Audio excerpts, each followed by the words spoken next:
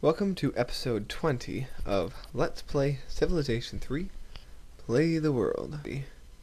Well, as we have seen, we captured not 2, but 3 cities on our last video. Success like that is uncommon. Also, if you hadn't noticed, in our last video, we've only been going at a rate of, we didn't even finish an entire turn that video. The last 10 or so videos have been like a turn per video. That video, we didn't even complete a whole turn because we have a lot to do. Well, that turn that we've been on since the end of video 68 will be over in this video. So anyway, I'm setting a few cities to build bombers and jet fighters. A jet fighter is just a more advanced version of the regular fighter. It just has a longer range, it's more likely to intercept people, and I really need them against all the Celtic bombers that have been harassing me all this time. Alright. Also, I've formed a concrete strategy about how I want to proceed with this war. I'm going to start east and go west. So all those cities in the east that you see there are going to be my first target. First the remaining 2 Mongol cities, and then the Celtic cities of the east. Then I'll move west and attack those cities. Yep, and before long, it will all be mine. Okay, enough of that.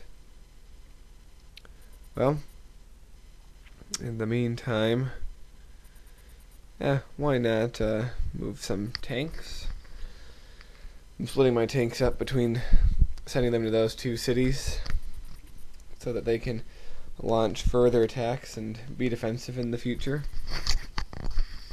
I must have like 30 tanks somewhere in my empire, maybe even 40. I'll have to check later. Alright. Sending up my workers because I want to, like usual, complete my roads, so my invasion routes will be intact. Alright, fortify these guys, and attack him. Why not? He's a nuisance, we can get him, or maybe we won't, who knows. So, well, we'll always try again. Well, that worked at least. Alright, let's fortify him there. More tanks. We'll send him in to fortify and prepare for further movements against our enemies, especially the Celts, since the Mongols are almost turning into nobodies now. Alrighty.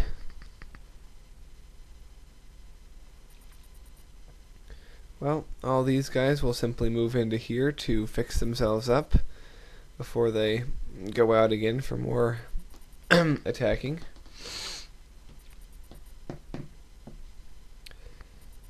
So, what else do we have going on here? You go there.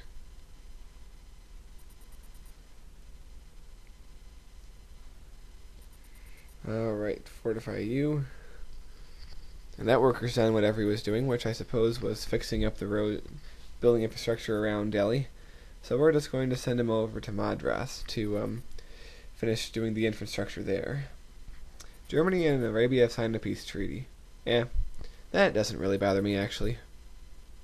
Well, here come the Germans trying to get the Chinese back for taking the Korean city, I guess.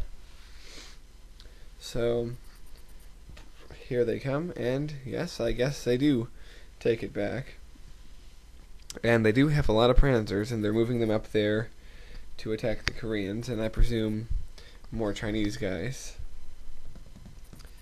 I wonder, now that the Chinese tanks are starting to reach that, if they'll be able to fight back. Yes, and what did I say about those bombers. And here comes a Celtic tank to waste my tank. Yes. More troops. Alright. And here come the Koreans to fight back against the Germans. And boom. No good. Well, the Koreans didn't pack much of a punch. Their turn's already over. Alright. Well, and here come the Chinese. Attacking with a vengeance.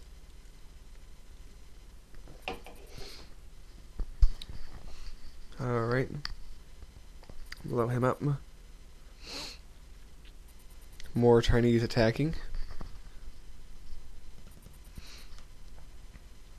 Alright. Oh, it looks like the city's under attack now. Alright, boom. Another guy.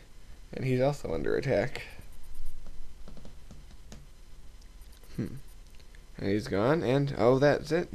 How about that? For the second time in one video, that city has changed hands. Well, it doesn't matter to me if they all blow themselves up out there, or blow each other up. Oh, how about that? We've discovered fission. Seems like we've been going after fission for 10 videos, which we probably have. Now, fission does a few important things. The first of which, it gives you the ability to look at the last resource that you'll ever have, which is uranium.